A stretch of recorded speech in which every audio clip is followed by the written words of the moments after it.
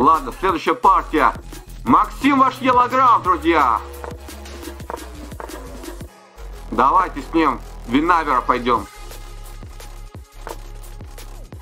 Так, конь c6 попробуем. Хорошо. Развиваемся.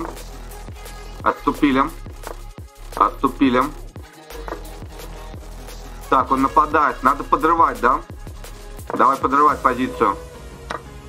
Блин, вот в такой редакции рискованно, наверное, это делать. Что он сразу наскакивает. Давай, ладно, рокировку сделаем. Блин, я прям растерялся. Может, сюда побить? И Е5.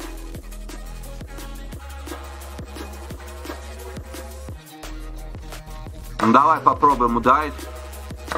Е5. Ладно, побил.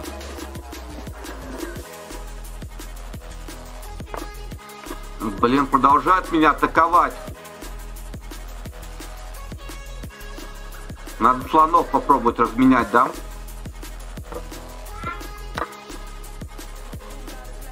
Давай разменяем.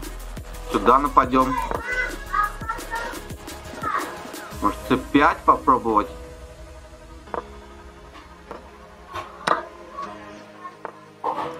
Пешки выправили. Угу. Так, опасная позиция. Где-то мат можно схлопотать. Ну, давай, ладно, пойдем пешками. Сюда на размен он пешку заберет, да? А если я сюда нападу? А, и сюда грозит удар. А если конь Е5? Да, конь Е5. Сюда, блин, не получается, да? Опасно. Блин, напасть на него он туда. Ладно, отошел заранее. Он тоже отвалил. Окей, вернулся.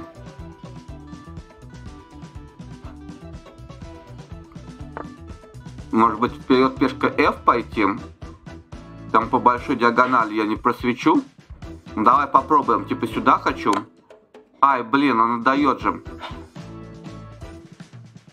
Пойти, взять. Ну, ладно, взял. Это опасный слон. Сюда попробовать.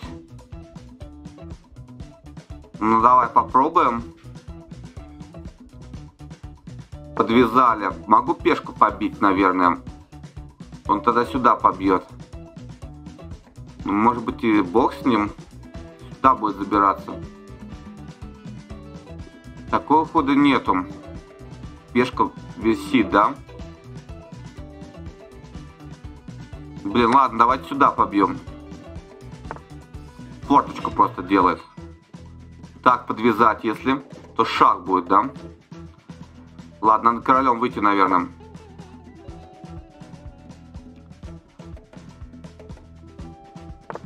Ага.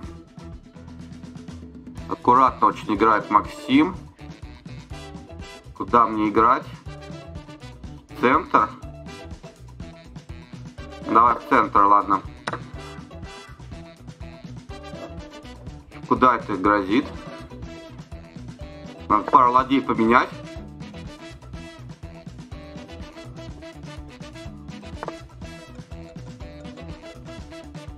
А здесь что-то грозит, шахи какие-то, да? Ладно, поменяем пару ладей. Отсюда шах хочет дать. Если взял, то да, этот шах этот матует просто. Ну давай так, прикрылись. Он может сюда запульнуть, в принципе, ферзя, но я могу здесь спрятаться, если что, от шахов. И, правда, пешку я пока брать не могу, да? Может назад? Может сюда просто отойти? Так. Ай-яй. Ладно, отошел пока, прикрыл это полем. Блин, 20 секунд, у него там 2 минуты.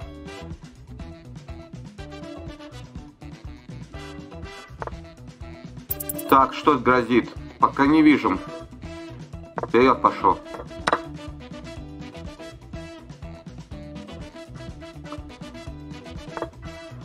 Напал на ладью. Неприятно, ладно. Пешку забрал, блин. Ай-яй-яй. Ай-яй-яй. Да черт возьми, что ж ты такой защитник-то хороший? Все, блин, забрал у меня. Поменялся. Ладно, будем младенчик катать. Блин, вот это можно проиграть, да? Запросто. Ай-яй-яй. Сюда.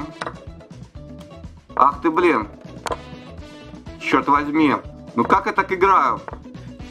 Блин, ну это он у меня вытащит, да?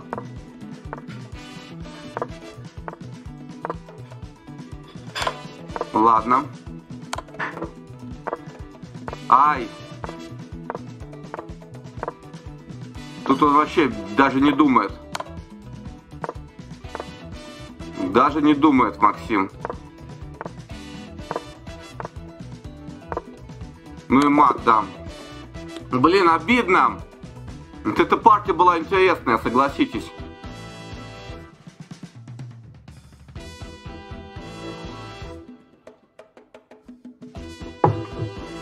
Блин, ну с ним он очень быстро играет просто. Такая скорость еще у него. Может быть, я там где-то и держался, но с такой скоростью он играет. Феноменальный просто. Вот здесь, кстати, надо было немедленно F6, наверное, играть. Либо сюда ферзем выскакивать. Не, наверное, немедленно F6. Вот этот ход ошибка уже. Так, он меня тут прессингует. F6. Поменялся, поменялся. Большой перевес у белых. Ну вот, кстати, здесь-то особо небольшой. Ферзь D6 надо было сыграть. И типа шах не страшен, да? Типа на шах я просто сюда отступаю. И ничего страшного тут нет. На C3, например. Играю смело E5 и перехватываю инициативу. То есть ничего такого страшного не было на самом деле. Я сделал рокировку. Вот рокировка — это ошибка. Надо было стараться в длинную сторону увести короля. То есть типа сюда. И если здесь B5, то тут уже конь D4 неплохо смотрится, да? Вот такой редакции. Ну ладно, я сделал рокировку. B5, конь D4 правильно я сделал. E5. C5, кстати, был ход, который я не заметил. Идея на взятие, побить конем. И еще ферзя погонять. Вот так у меня была бы хорошая позиция. Ладно, я взял. Он пошел слон D3. Пытаюсь поменять. Поменяли, поменяли. C5 надо было, наверное. Ну ладно. Вот здесь я сыграл C5. Кстати, не такой большой перевес у Максима. Но скорость у него просто феноменальная.